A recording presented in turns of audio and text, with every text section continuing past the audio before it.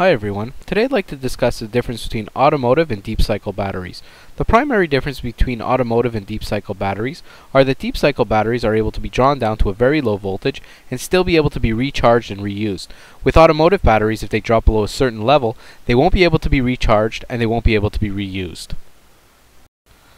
Now, when determining which type of battery to buy, remember a deep cycle battery, because it has more charges, will last a little bit longer throughout the life of the product, but it is a little bit more costly.